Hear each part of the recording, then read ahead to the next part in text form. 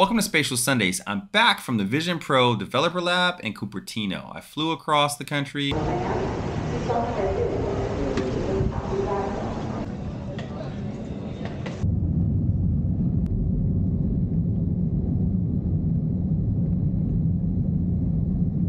We will be landing soon. Ladies and gentlemen, we'd like to be the first to welcome you to San Francisco, where the local time is 9:22 p.m. Attended the lab.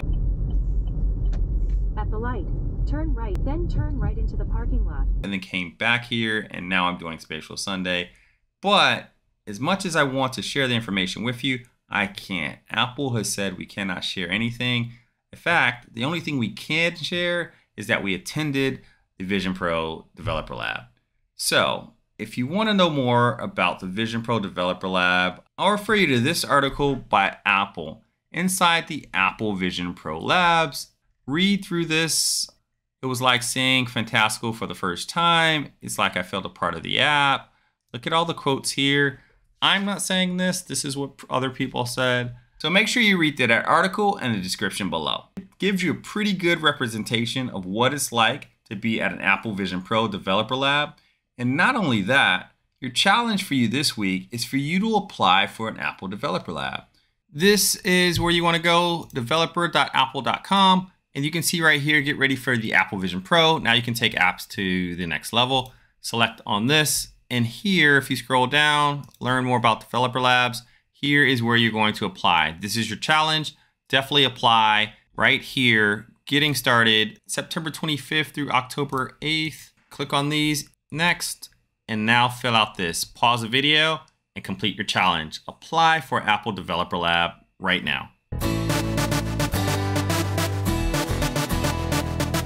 Really quickly this week for Vision Pro, I want to show you Xcode Beta 8 and how it broke attachments.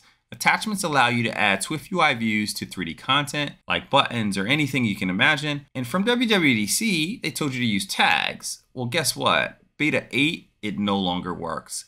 So I want to fix that, and that's what we'll do today in Spatial Sunday. So let's learn together and let's get spatial.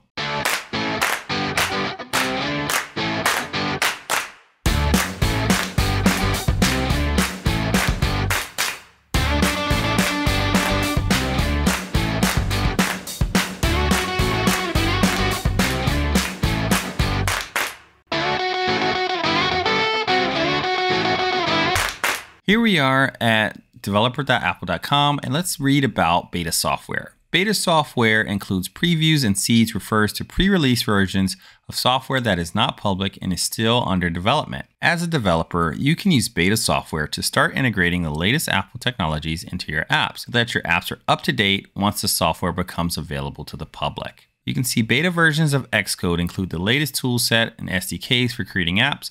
In this video, 2 months ago, on the same day that VisionOS came out, I showed you in this video how to download Xcode Beta. That was Beta 1.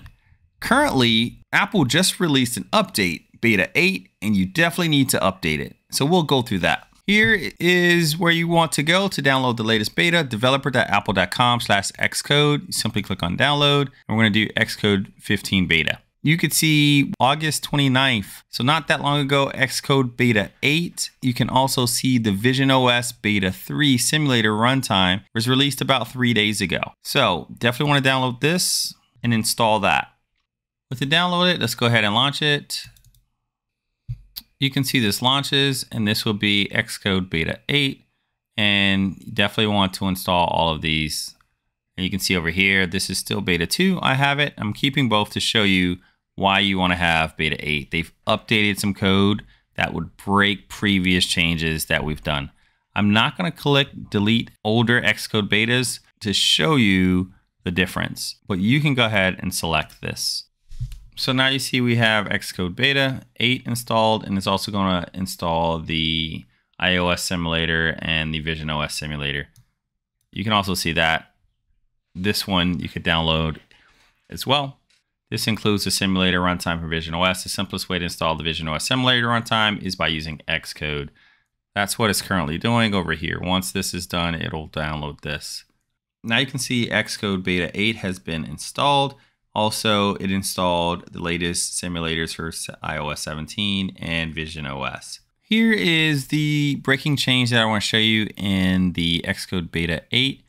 It's for your RealityView, specifically for your attachments. The way you do attachments, you no longer use tags, you have to use an attachment view. So let's actually show you from WWDC where they talk about attachments and you should use tags, which no longer works. Here's a video from WWDC, Work with Reality Composer Pro content in Xcode. Learn how to bring content from Reality Composer Pro into Xcode. And if I go to the code, if I scroll down, you can see attachments data flow. You have your reality view, you have your make closure, you have your update closure, you have your attachments closure. That is still the same, but how the view looks in here is going to be different. You can see here, it shows it has .tag. Even if I go below that, here again is a reality view with the make, update, and attachments closure, and it's telling you to add the tag to the Swift UI view, and then in your update closure, you're going to look for that tag like this. This no longer works in Xcode Beta 8. So let's watch what attachments is, and then I'll show you how to fix it.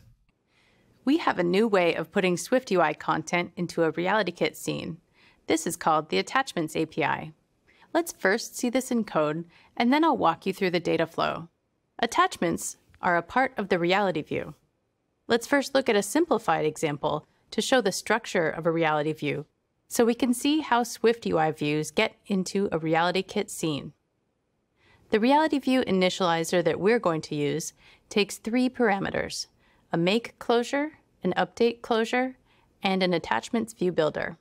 Fleshing this out a little, let's add a bare minimum implementation of creating an attachment view, a green SwiftUI button, and adding it to our RealityKit scene. In the attachments view builder, we make a normal SwiftUI view.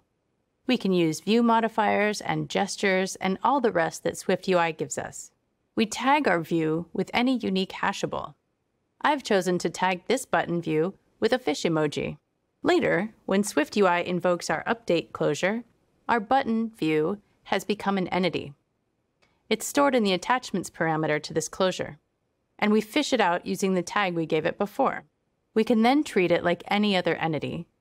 We can add it as a child of any existing entity in our scene, or we can add it as a new top-level entity in the Contents Entities collection. And since it's become a regular entity, we can set its position so it shows up where we want in 3D. And we can add any components we want as well. Here's how data flows from one part of the reality view to another. Let's look at the 3 parameters to this reality view initializer. The first is make, which is where you load your initial setup scene from your Reality Composer Pro bundle as an entity, and then add it to the RealityKit scene.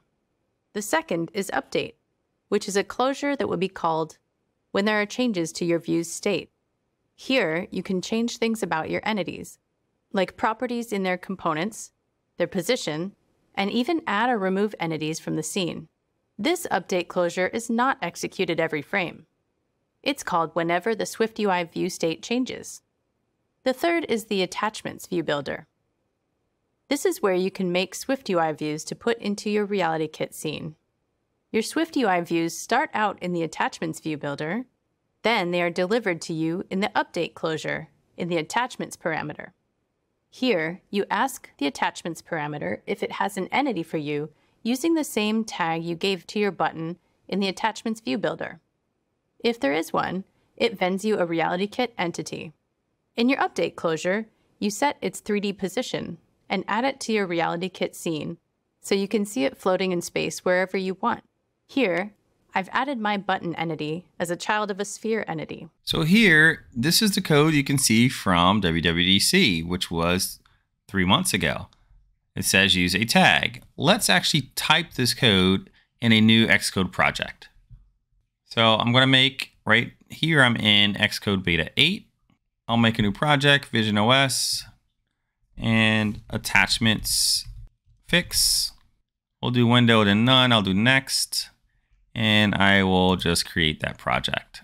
So here we are.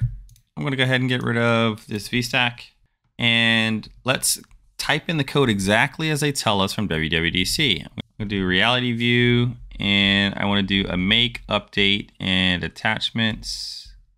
This one right here. I'll just press enter.